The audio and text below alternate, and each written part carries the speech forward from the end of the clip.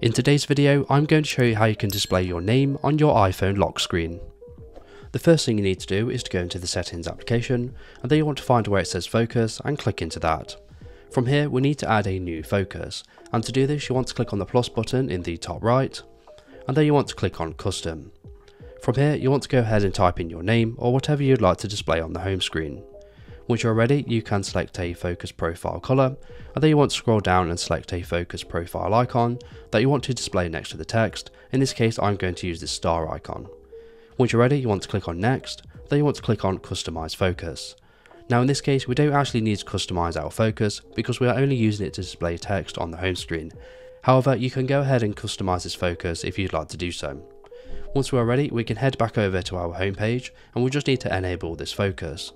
To do this, you want to go to the control center by swiping from the top right, clicking and holding on the focus option, and you want to select the focus we just created.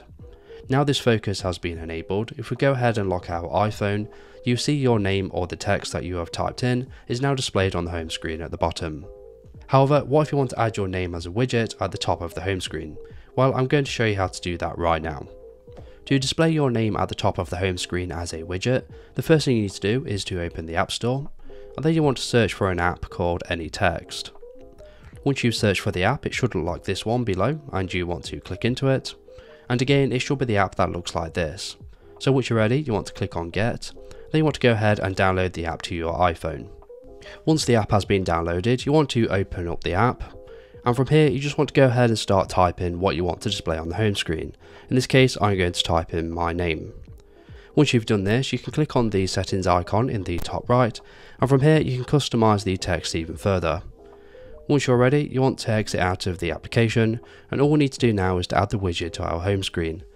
To do this, you want to go to your home screen and you want to press and hold anywhere on the home screen.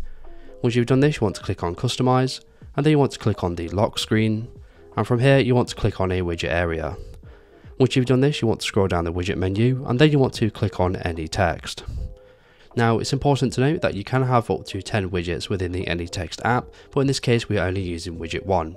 So you want to go ahead and select the widget you want to use, and then you can go ahead and exit out of the customization options. Once you've done this, you can go back to the home screen, and as you can see, you can now have your name being displayed as a widget on your home screen. And you compare this with the focus mode that we created earlier, so your name is now being displayed on the bottom as well as on the top as a widget.